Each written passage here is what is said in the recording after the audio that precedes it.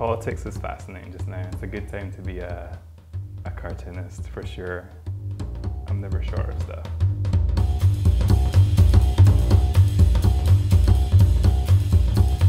I personally think it's important to keep politics kind of accessible. I've only been in politics for the past 5 years, but for me it feels like so much has happened in a space of time. You've had independence referendum, Brexit, we've had what, 2-3 general elections, Scottish elections, EU elections. It's been a lot, but I think that's good as well because it gives you a lot to like get involved in. When I was kind of growing up and in primary school and stuff, and I would draw in my school jars and stuff, and I get in trouble for it. And to be honest, I was like super quiet as well. So for me, drawing was like my method of communicating. I think I communicate much better with comics and pictures than I do with words. And then it actually wasn't until maybe I was in my mid-20s where I got back into art and I got more into comics and indie comics and zines. I think I've been quite fortunate that I've developed a very recognizable style. These cute faces with big eyes and no noses. Like, I think making books and getting them published is cool, but there's little things, like I remember seeing people dressed up as one of my characters. I still can't get my head around that, especially because I know how much comics meant to me as a kid.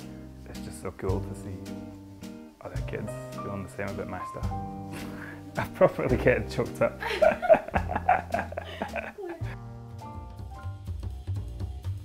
I never thought of myself as political. During the 2014 independence referendum, so much more people got more kind of enlightened about Scottish politics, and that was what it was for me. Yes, a lot of people see that 2014 referendum was like very divisive.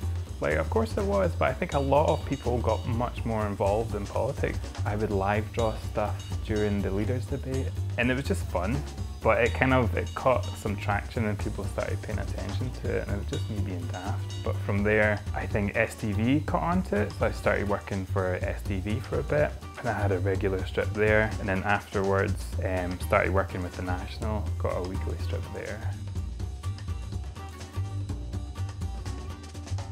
So just now is the kind of hardest part. So this is where I try and get my ideas of what I want to do. It's always hard because yes, you want something funny and try to think of jokes on the spot's hard, but you're also trying to think of like relevant stuff.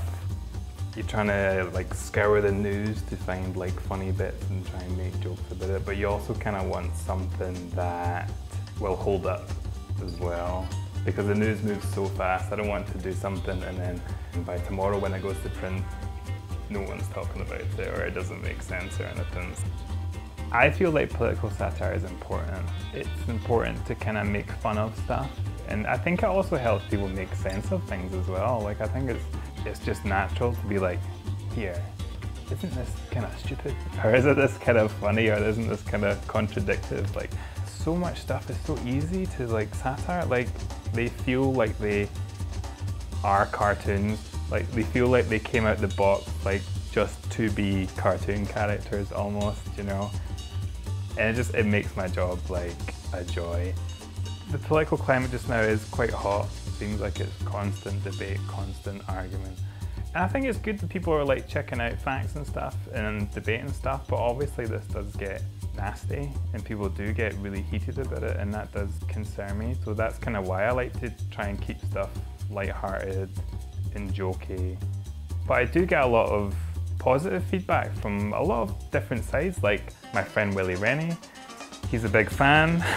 He's got some of my stuff in his office. And although he's from like a totally different background, like he's anti-independence and stuff, I'm like, but that's all cool, like you can still laugh about this stuff, and he kind of laughs at himself. You know, even if it's just someone who's flicking through the paper and reads it for 2 seconds and goes, ha, like, that's great, that's my job. I'm doing my job well.